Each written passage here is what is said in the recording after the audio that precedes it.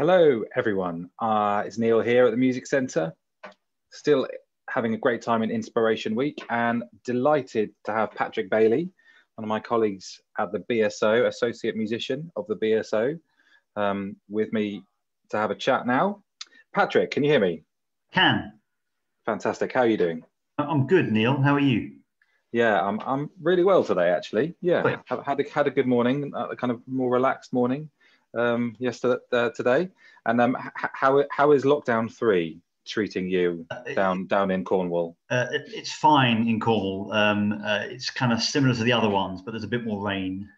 Okay. Have you been managing to get out? Has that been your approach to kind of? We can kind of walk from here. I'm in Truro, which is a city, but we can walk around and see nice things, and it's fine. Yeah, it's fine. Okay. And how have you managed to do much musicking over the last? I mean, it's difficult, isn't it? I was chatting to other people saying, a lot of musicians haven't done any gigs since, March, or maybe one live stream or something. Really fortunate in that myself and Matt Harrison, another one of our BSO colleagues, managed to set up a series of gigs at the Eden Project over Christmas. And we were playing in a distance way in one of the biomes, one of the greenhouses there, on using a click track, a Wi-Fi click track essentially to coordinate ourselves. And it was going brilliantly. And then really sadly for the Eden Project, they had to shut down, not because of COVID, nor even because of Brexit, but because of climate change, because of the amount of rain in Cornwall caused a landslide at the Eden Project and made it quite unsafe. And so we were in the middle of this run, and a genuine run of gigs, almost unheard of. Only musicians at Christmas to have a run of gigs in the whole of the UK. And then it unfortunately got sunk because of this landslip, because of the quantity of rain we had over a period of days. So I have been gigging, weirdly, unlike lots of musicians. I've also been doing a lot of arranging and composing as well. Okay. Tell me a bit about the arranging composing. Like, is that something you've done for a long time, or is that something that's always been there? Well, I think composing, like you, I compose with other people. That's what workshop leaders do. We are essentially kind of composers composing instantly with people in the room around us and using everyone's ideas to kind of create a piece of music. So I use the term composer in its loosest sense because that's kind of what I do. But as an arranger, yeah, I've done a lot of arranging. So I arrange for full symphony orchestras, or I arrange for I explode things from a small number of players for a large number of players, but I do the other way around, and I take things which sometimes I take things like operas and make them available for sort of 6 players and 2 singers. So I kind of do both ways really, and I really enjoy the moving around of notes. It's both creative and an intellectual challenge arranging, but you don't have the pressure of saying this is my tune, this is my harmony, this is my work. It's other composers have made the difficult decisions, and you're just kind of moving their notes around like a game of chess, which I really enjoy. When you're doing that, how do you cope with either knowing or not knowing who it is you're arranging for? Like, because I mean, if you can assume they're professional players, that's one thing. You can do whatever you like and whatever. But how do you cope with that one? Well, if I normally know who I'm arranging for, okay. So, arranging the music for the Eden Project, I knew there was 11 people I know personally well in Cornwall who are forming the Little Eden Orchestra. And I know that they're very good players and I can really push them. If I'm obviously orchestrating for fantastic professional orchestra, like the Bournemouth Symphony Orchestra, then I can do anything because I'll just play anything. But then also I've been doing some arranging for Cornwall Youth Orchestra.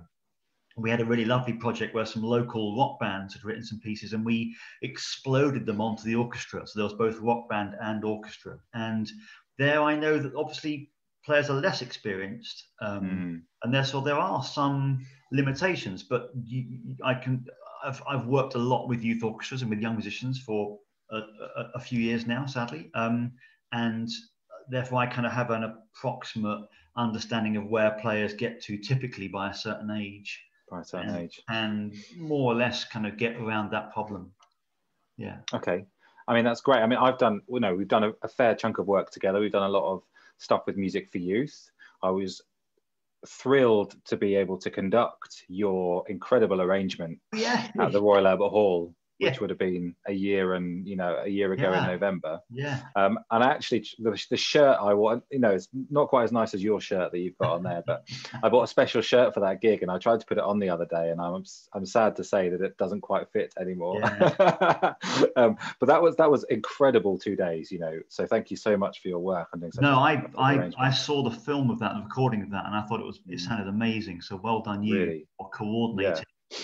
Yeah. I mean, it's quite, because you of course, that was your role the year before, and it's quite an experience, isn't it, conducting that many people in that kind of place? It's hilarious. Yeah. Yeah, I know what you mean. You can't do much apart from start and stop it, really. No, there's that's your job at that point. You're like the momentum, aren't you? You're kind of, because the rehearsal was so short. Yeah. 45 minutes to rehearse nearly 1,000 people. Yeah. Oh my gosh. You just got to kind of push people forward. No, we haven't got time to figure out the fingering or the vibrato or the bowing. Yeah. And that was so great because there was so much detail, especially in the orchestral parts, written in, that there was no need for any of those discussions. You'd like bulletproofed it, which was great. So this Sunday, I'm delighted that you're coming to work with members of our concert band and other instrumentalists who may come along. Really looking forward. So what's what were your thoughts about that? Because I suggested it to you. I was delighted that you said yes, and we've got players from the Bournemouth Symphony Orchestra coming to do kind of follow-up ones and techniques masterclasses in the afternoon. What are you hoping that our instrumentalists get out of working with you and then the BSO players in the afternoon on Sunday? I think in the morning we had a nice chat, didn't we, you and I, and the two students who are really kind of running the concert band and stuff, and we just we chatted a lot about just trying to create that sense of ensemble and community that ensembles have when they meet in the same room, and it's almost impossible to create online. There's so many limitations with playing live online. So I just thought it'd be nicer to try and find a piece where everybody is doing almost what they will be doing in the room. And so the piece I chose is a piece by an American composer, Terry Riley, who's kind of like the godfather of minimalist music, and therefore, by proxy, an enormous influence on so much music that's been written in the last 60 years, including electronic dance music. So like, your workshop yesterday with Keeper's Brew, for instance, that music they create, that's really influenced somewhere down the line by Terry Riley. So it's music that's kind of seeped into popular classical consciousness all over the world. And it's a piece that's kind of constructed in for the time, a really unique way, where everybody has exactly the same music on the page, whether you're a tuba or a piccolo or a bagpipe or an accordion. You've all got exactly the same piece of music, and you sort of choose your own pathway through it. So you can be in separate rooms because you're not doing exactly the same as the person next to you, as it were. Does that make sense? Yeah, it does. Yeah. What we've got in the background, if you were in a space together, would be a regular pulse playing in sort of quavers, and everyone would play their part, making their choices against that pulse. Well, we can replicate that pulse with a metronome on our headphones and have the same process and enjoy the challenge of playing these different cells of music with great, I suppose what the priorities will be to obviously play them accurately and to really think about all the kind of basics, like, fantastic articulation, impeccable intonation, great sense of life and energy, but also we've got to use our imaginations to kind of create that performance atmosphere where you're giving that little bit more than just playing the dots, just playing the notes in front of you, and you're able to kind of summon up a bit of that courage, I suppose, to kind of go a bit beyond that when you're recording your individual part. And then, of course, I'm going to do what lots of people have been doing during lockdowns, is take everyone's recordings, stitch them together, not in a sophisticated way. We're not kind of going to make a kind of, a superb kind of Deutsche Grammophon quality recording, but it's just going to be something that will sound fun and reflective of what we did as a group, as an ensemble that day. And I think in the afternoon, the Bournemouth Symphony Orchestra players are going to just talk even more about basics of your instrument and how to become a great musician on your instrument. So obviously They may not talk about the specifics of any one instrument. They may not be talking about how you shave your oboe reed or how you oil your valves and your trumpet perfectly, but they'll be talking about, on this family of instruments, how do you make a brilliant quality of sound? How do you set yourself up physically and mentally to be as good a performer as possible? So anyone, whether they're someone who just enjoys playing their instrument once a week, or whether they take it more kind of seriously than that and play it every day, they're going to get something out of that session to help them be better. I think that's a fair description, isn't it? I think. Yeah, and you've sold it way better than I could. So thank you for that, Patrick. That's great. I'm excited now. I'm excited for it to see what happens. I'm really excited about doing Terry Riley, because it's a piece that's been in my head since last March. It was a piece we should do, or I should be able to do somewhere in lockdown. And I've done other things with ensembles and groups, but I've never done that piece. And so I'm really pleased that that we're going to have a go at it, because I do think it's going to be a wonderful piece to have a go at.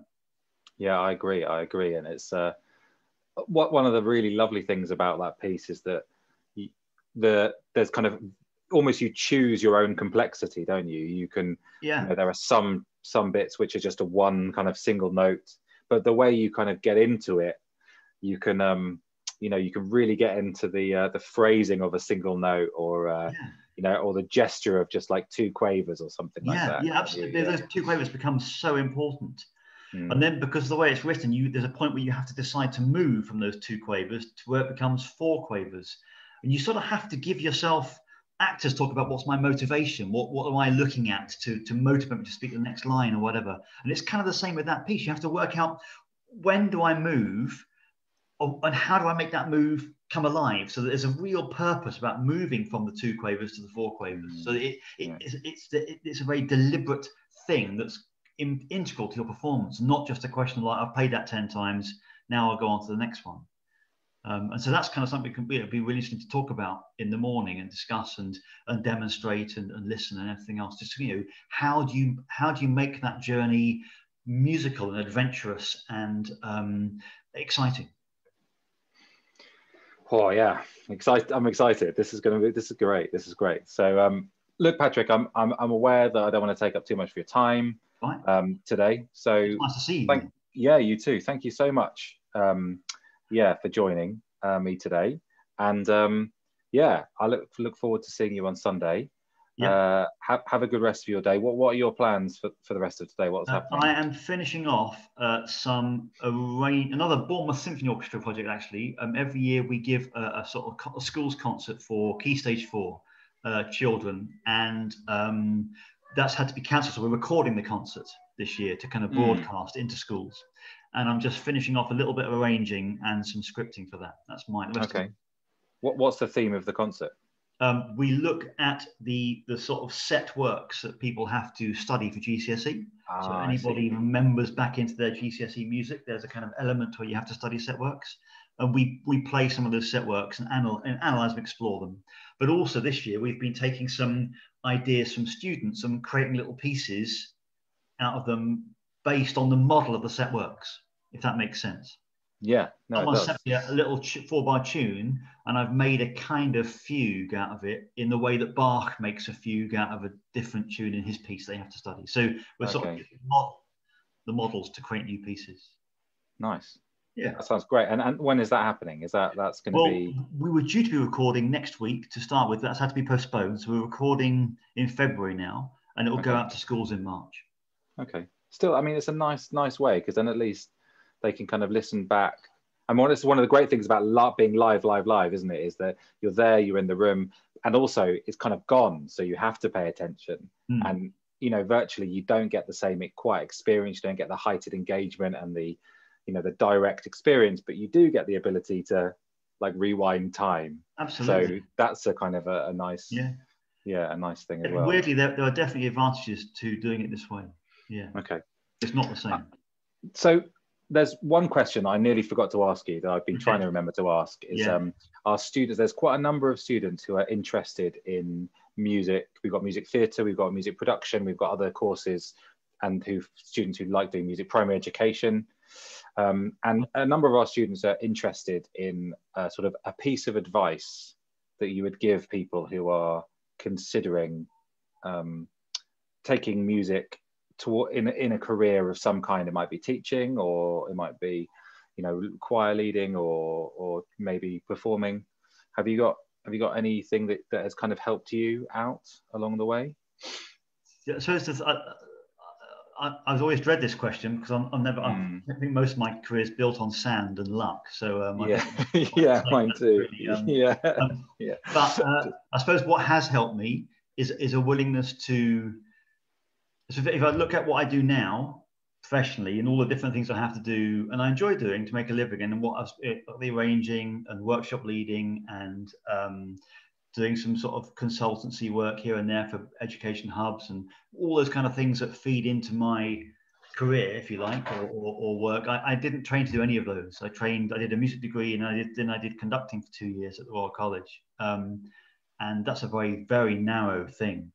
And I don't really do much conducting anymore. I do bits, and I'm very glad I studied it, and I got a lot out of it, and it taught me lots of things. But it was then just every time I went to work, I'd meet someone new, I'd end up doing something new and running with that skill. So it's just kind of being prepared to be versatile, really, and prepared to learn new things. I mean, there's a whole world now of technology that I didn't even cross my mind when I was a student. So I struggle with that, and I do my best with it, but it's not natural to me. But other skills I have to adapt and adopt and everything else. So you and I know each other from being workshop leaders and stuff, but that's not anything I studied. No, yeah, no, me neither. Yeah, I agree. Yeah, it's the adapting your skills and being versatile. Yeah, absolutely. And being open, and being open that, you know, you might learn something new. Yeah, that's true. Well, Patrick, thanks so much for your time. Good luck with the rest of your arranging, and we really look forward to seeing you on Sunday. See you Sunday, yeah, great. I hope to see as many people there as possible. Yeah, me too. All right then, take care. See you then. Bye. Bye.